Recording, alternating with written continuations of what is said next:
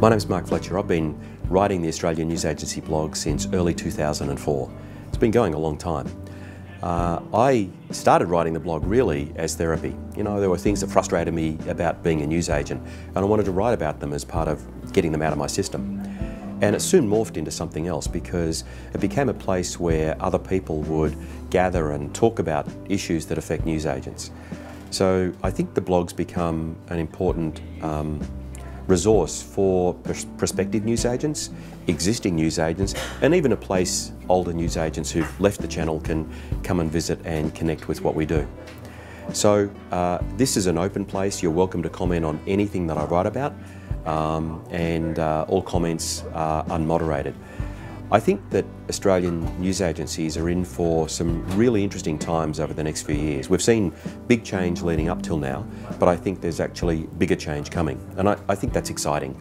My general business philosophy is that we're better off chasing change, leaning into change, rather than being scared about it.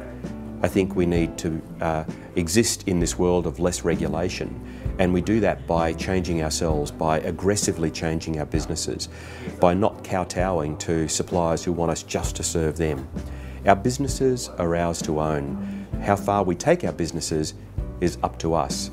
But the most important message that I would give to newsagents today, or even to prospective newsagents, is that the most money you're going to make in your business is the money that you make every day within your business. I kind of have a mantra, and that is make every day your payday. If you do a search on the blog, you'll find there are articles about it, and I think that's very true here. You've got to focus and run your business today at the most profitable point possible, because that's the money you'll make, rather than when you come to sell your business.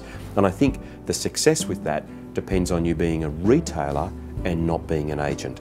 I think we're in for great change in our channel, exciting change in our channel. And I think the newsagents who'll enjoy it the most are those who embrace change the most.